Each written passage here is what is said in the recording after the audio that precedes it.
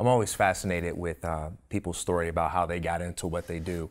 What do you say to people who don't have that? They're like, man, I haven't always loved working with my hands, or I haven't always had like this fascination with computers. Like, how do you find what you want to do? I guess by trying, and don't be afraid of it, because you can start something and in a year or two realize that's not really you.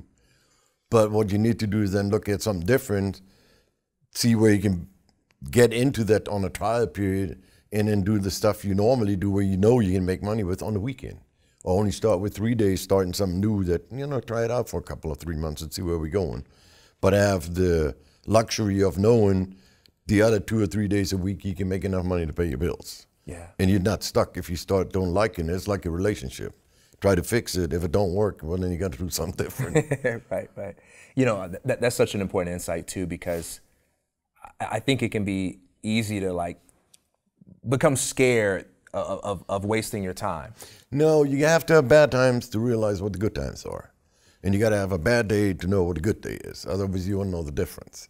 And that's my way of looking at it. You have a bad day, there's a reason for it. So you realize tomorrow is a better day. But you can't realize it unless you had that bad day. Yeah. So you just got to put that on the, hey, this is here for a reason, and we do better tomorrow. Fix it. Let's go on. So if I don't know what I want to do and I say, okay, I'm just going to try my hand at this thing. I spend 6 months and I go, I hate this. That's not a waste. No, didn't you try something different? Yeah. I mean, but you shouldn't do that forever, though. Right. You're never going to get a career.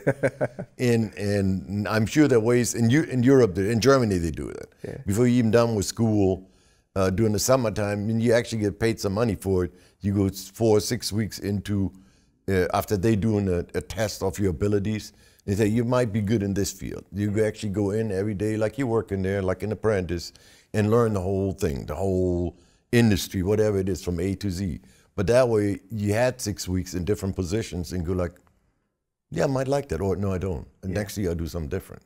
So you have a much better way of starting out, where you would have to fork the money out on your own. You would have to pay for it on your own. But it's silly to do something you don't enjoy. Yeah. And if you can't go and have fun at work, there's no reason to go there.